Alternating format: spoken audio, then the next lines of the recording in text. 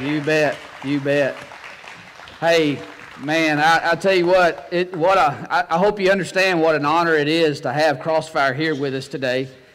They could be not in any just cowboy church this morning, but any church across the United States, but they chose to be here with Stillwater's Cowboy Church in Carthage, Texas. And guys, I told them this last night, but they were with us 7 years ago when we first started, and they were at our very first outreach event. We did a concert on the square, and they came in, and of course, you got all this equipment and things to put together, and they put all that together and played a few songs for us just to kind of get our name established in the community.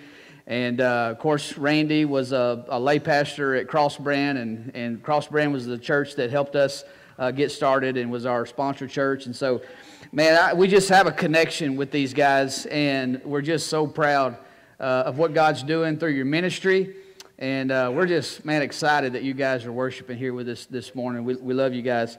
I wanted to, I'm going to give you, this is what I told them. I said, I'm going to kind of do a mini message, but in that, I'm going to preach like Randy Reeves this morning. I'm going to tell you, I'm going to stand up here for 5 minutes, but it's going to turn into 30, okay? So anyway, I want to introduce a brand new series on January 1st, 2017. It's called A Gold Buckle Life. And you know, this is the time of year when we begin thinking about end results. This is the time of year where, you know, and a lot of people nowadays, they don't want to call it a resolution because we know resolutions don't last. But this is the time of year where we begin thinking about end results. Maybe some of us, we want to lose a few pounds, right? We begin thinking about that end result of where we want to be in our health of our body. For some of us, that end result maybe is our money. You know, we want to have a little bit more flexibility with our money. We don't want to live paycheck to paycheck. So maybe we're kind of cutting down on some things, or we're trying to manage our money a little bit better so that we can get to that end result where we're a little bit at more peace with our finances. For some of us, that end result may be that we're going to just kind of be more intentional with our time. You know, the life just begins to suck everything out of us, right? And they got to go here and got to do that, and everybody's wanting something from me. And so maybe we're going to say no to some things this year. And so in that end result, there's going to be a little bit more time to spend into more valuable things like church or like family. And so we're looking towards that end result. Many of us, maybe it's a habit that we want to kick. And that end result is, you know, I just don't want this in my life anymore. I don't need that in there. I know it's something that doesn't belong, and so I'm going to try to kick this habit, and we're looking towards that end result. Another end result that we look at is just in our nation, and we're excited about maybe a new president, right, and coming in, and we're looking for an end result of our nation who finally maybe we're gonna just turn this thing around, and we're going to be once again one nation under God.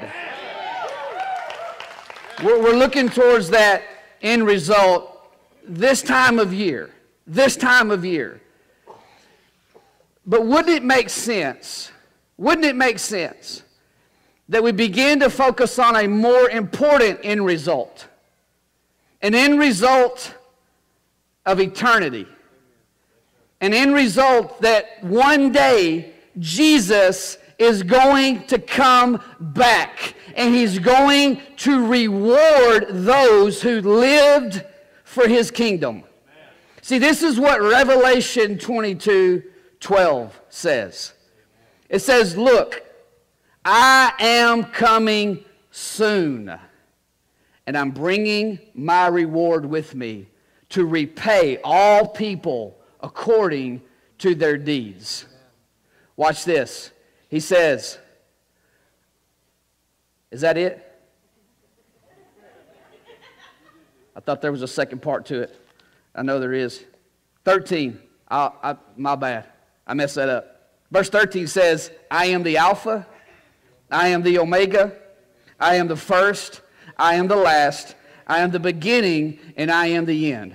And so can I just encourage you right now at the beginning of January 1st, 2017 to begin thinking about the end? Can I encourage you this morning that because you have a beginning and because there is a beginning, his name is Jesus Christ, he has always been, and it's time for us this year, this time right now, to begin thinking about the end result of where we're going to be spiritually.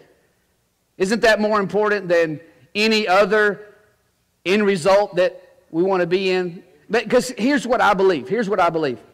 I believe that if we begin thinking about our end result spiritually, that it will actually drastically affect where you want to be with your health. If you begin thinking about your end result spiritually, it will drastically affect where you want to be in that habit that you want to kick. If you'll begin thinking about the end result spiritually of where you want to be, it will help you manage your money better. It will help you focus your time into things that do matter in this life. And can we not agree this morning that if we'll focus on the end result of where we want to be spiritually, that it will turn our nation back to God? Yes, sir. Can you agree with that this morning? But here's what I want to show you, and the Lord showed me this past week, and I want to share this illustration with you because it's the truth is that when we get to that end result, when we get to heaven, when He comes back and He gives us that reward, He's not going to give us a reward for what we pretended to do for Him. He's not going to give us a reward for faking it well. He's not going to give us a reward for the religious activities that we were a part of. He's going to give us a reward for what was truly for Him and His kingdom. And so I want to illustrate it like this. It's kind of like the NFR jackets that all of the contestants received. I got a picture of the NFR jacket that all of the guys received. And each year it's a little bit different.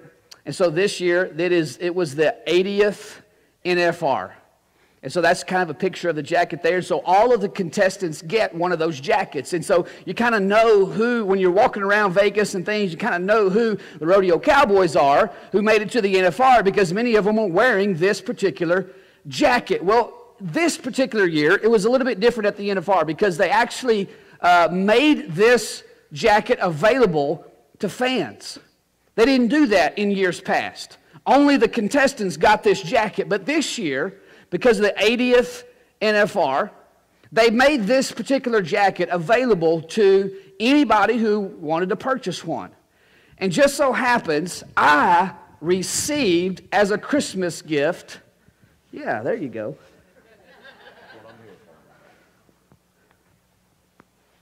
an 80th NFR jacket.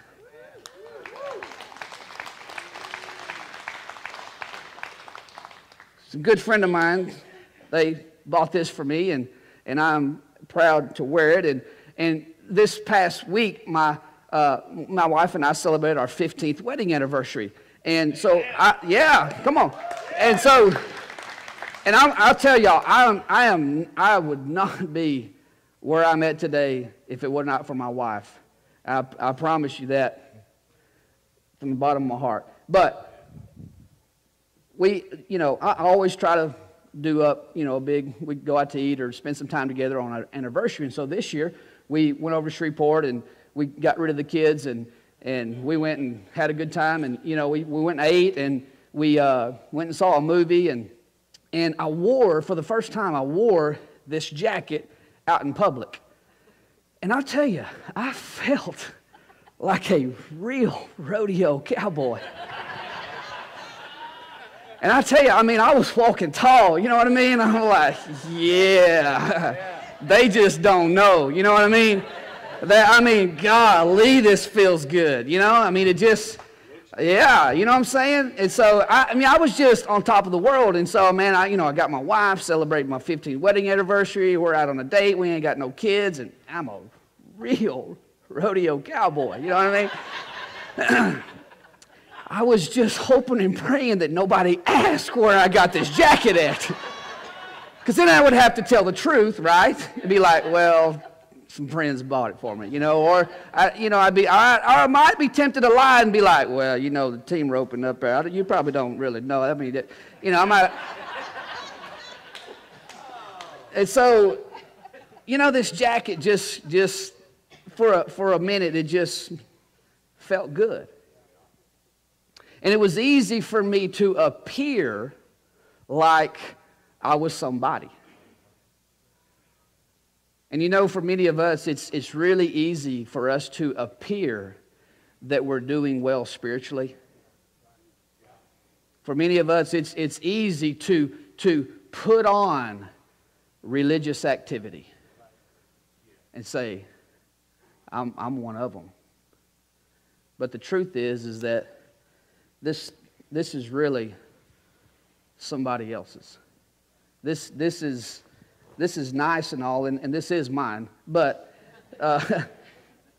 this really represents somebody else. And guys, I just want to stop this morning, and I think it's important in 2017 just to stop and say, are you pretending? I really feel like that was just the message this morning that God had for you is January 1st, 2017, it's time to not pretend anymore. It's time to not pretend anymore. It's time to be real. You know why? Because we serve a real Savior. A real Savior. This is not fairy tales and unicorns, folks. And no matter how you feel about God, God is real. No matter whether or not you think that you feel like He answers your prayers or He hears your prayers, the truth is that His Word says He hears us when we pray. He's real. Guys, I want to just share with you one verse of Scripture, and as we just this is just kind of the introduction to this series, but in Colossians chapter 3, verses 1 through 4, the Bible says this. It says, since you have been raised to new life with Christ. What he's doing is he's speaking to every person who has received Jesus Christ into their life, who is a follower of Him. Since you have been raised to new life with Christ, set your sights on the realities of heaven. The realities of heaven. The realities of heaven. Heaven is coming one day. He's coming back. He's giving a reward one day. The realities of heaven. It's real. Where Christ sits in the place of honor at God's right hand. Think about the things of heaven, not the things of earth. You died to this life. You died to this life. And your real life, not your fake life, not your pretend fairy tale life, not put on religion and fake it till you make it life. No, your real life. This is who I really am. This is what I'm really struggling with. This is how I really feel. My real life is hidden with Christ in God. And when Christ, who is your life, is revealed to the whole world, you will share in all of His glory. Or in other words, you will receive your reward. You know, a gold buckle is the end result of hard work, of determination, of dedication. And I just wonder how many of us are striving for a gold buckle, in a sense, a reward that Jesus Christ will give to us on the day of judgment. That's what we're going to talk about over the next several weeks. It's going to be an amazing series. But this morning, I just want to encourage you in these three things this morning. When we talk about an end result and how do I get there, there's three things I just want you to share with you real quickly. Here's what that means. You got to be honest with yourself. You got to be honest with yourself. You can't pretend. You can't fake it. Seriously, ask yourself the question this morning. Where are you spiritually? Where are you? I would dare say, even including myself, that we could all say that we're not where we want to be. But now is the time to begin thinking about the end result. Now is the time to understand the weight of what will happen if we don't begin living now for tomorrow. Where are you spiritually? Be honest with yourself. Second thing this morning is you just got to be honest with your church. Be honest with your church. Where do you need help? You realize that a church is not here just to come in on Sunday mornings and to hear some great songs and to hear a great message and then to go out those doors and be the same. But just like Brad was saying, that there should be fruit from your life. And if you're just connected to the vine, if you're connected to the vine, growth will happen. And being connected to the vine means you're connected to a church. And when I say connected to the church, I don't mean that you just fill out a membership card. I'm saying you're connected to a church. That means you have real relationships of people who really know the real you. Will you let your church help you? This 2017, will you get into a small group? Our small groups meet every Wednesday night. Will you get into a small group and get in a group of people who can love on you, who you can be real with? You know, there's just something, there's just a peace about knowing that I don't have to pretend. And I promise you, this has never been a church that's been about judgment. This has never been a church that's been about, oh my gosh, I can't believe. This has always been a church who was established on the premise that whatever you're going through, whatever you've been through, whatever you're into now, it doesn't matter. Jesus Christ is the answer. And we love you no matter where you come from or what you've done. Will you let your church help you? You got to be real with your church. And then here's the last thing this morning. You've got to be real with God. You've got to be real with God. And so here's the question you got to ask yourself this morning.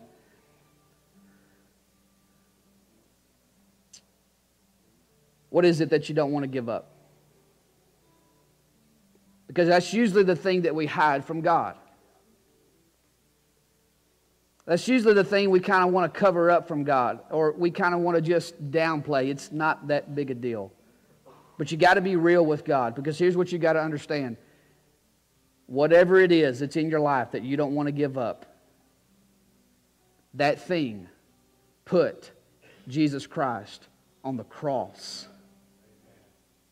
And He died to save you from that very thing. Will you be real with God this morning? And in that, it just simply is telling God, Lord, I don't want to give it up. I don't want to.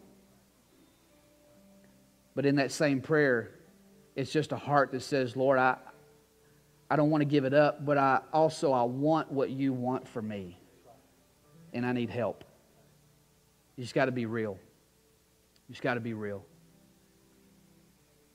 Guys, that's my message to you this January 1st, 2017. Will you stop pretending? Don't play church. Don't play Christian. Be the real thing. Be authentic. Be honest. Serve a real God. Would you just pray with me this morning?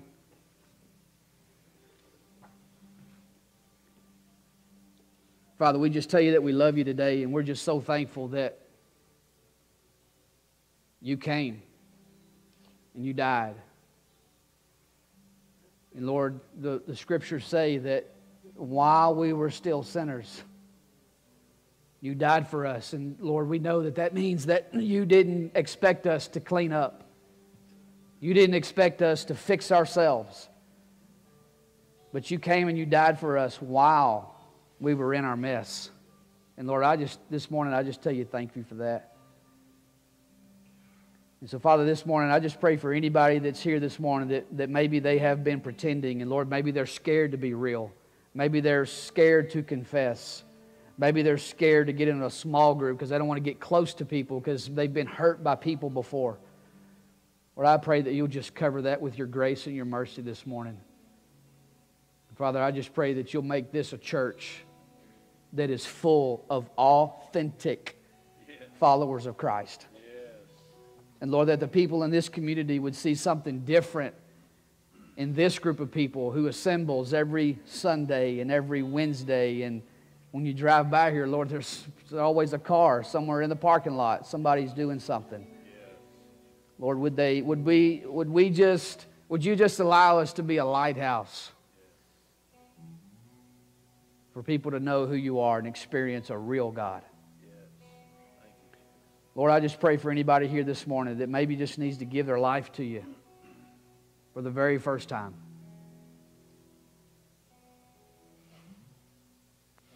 Lord, would you just give them the courage to accept your free gift of salvation?